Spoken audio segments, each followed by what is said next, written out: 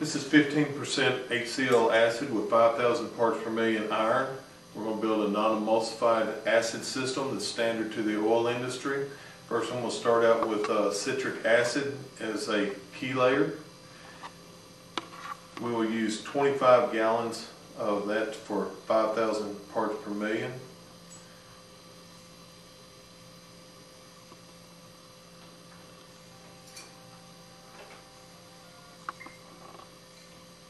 Secondly, we will go to a glacial acetic acid used as a buffering agent to help also keep the iron in solution. And that we will use 15 gallons per thousand.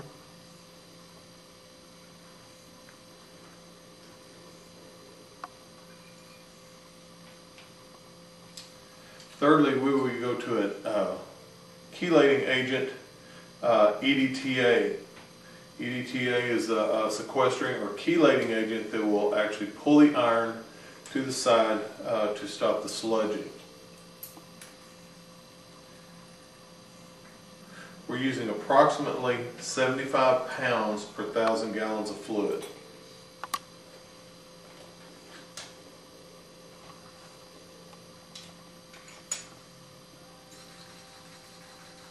EDTA takes a while to go into solution, and it'll be harder to get in. Thirdly, we go with a non-emulsifying agent. Non-emulsifier is designed to stop the sludging or emulsion effect that comes in play as the acid and oil come into contact with each other. In this particular situation, we're going to use 5 gallons per 1,000 of a non-emulsifying agent.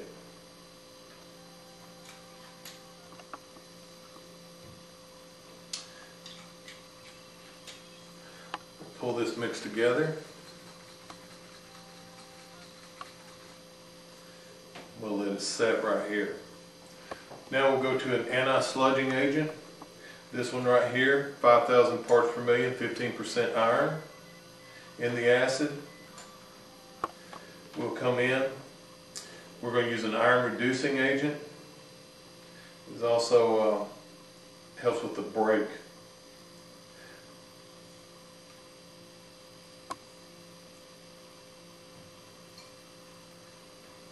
This iron reducer will reduce iron instantly, reducing the amount of sludge that can happen. It keeps the asphaltenes and the resins from contacting the HCl acid, thus causing the sludge. This will be our anti-sludging agent. Anti-sludging agent is a non-emulsifier, it's a wetting agent, a dispersant, and it helps to keep the sludging from occurring. This one right here, we're running 30 gallons per 1,000.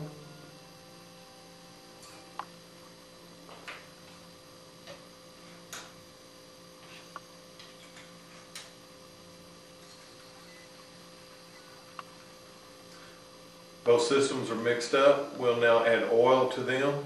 This is a dark oil, 36 gravity, high in paraffin, slight asphaltenes content. We're on 50 mils of acid. We're running 50 mils of oil in both systems.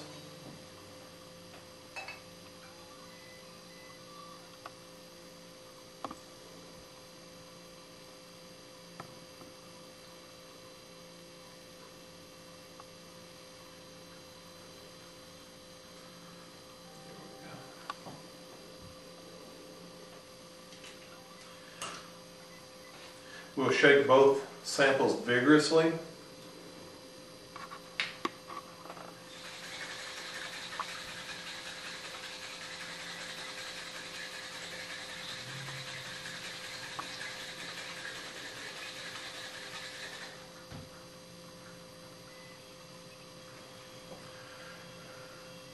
This is the anti-sludging agent right here with its wetters. You can see the extremely quick break.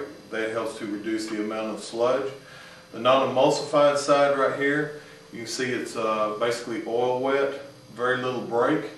American Petroleum Institute says this should break 90% in 15 minutes. It should also break 100% in 30 minutes. Right there. You can see it's still very oil wet. You can look at this one right here as the anti-sludge. It is broken. It's very water wet. You can see how it peels.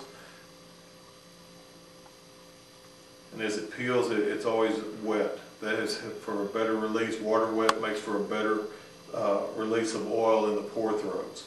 It is very repeatable.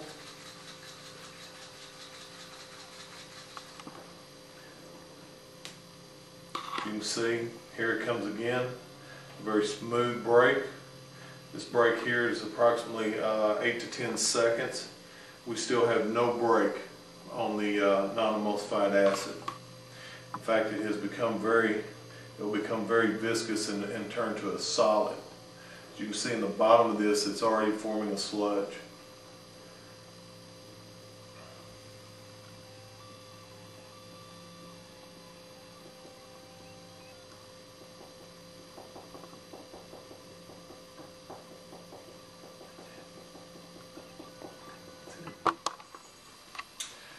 This is the anti-sludge after 30 minutes wait time. As you can see, the non-emulsified side still has not broken after 30 minutes.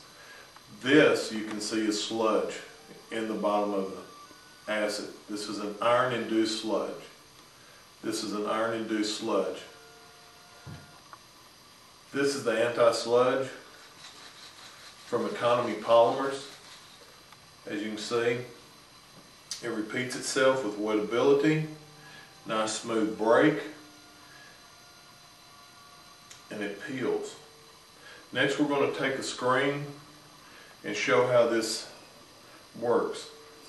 As you can see with the screen right here, what we'll do is take this screen and we're going to pour this through.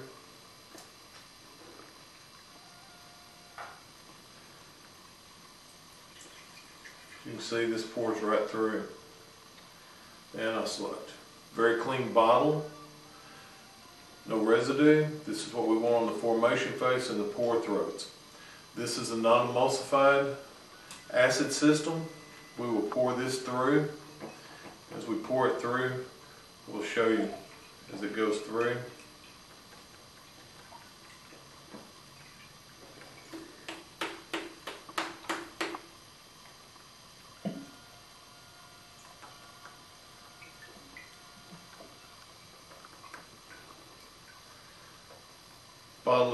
Bottle is extremely oil wet,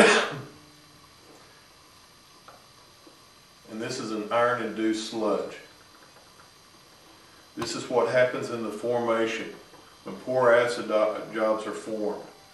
This induces into the pore throat. It's a combination of acid, hydrochloric acid, attaching itself to the maltines and resins, which in turn causes sludge.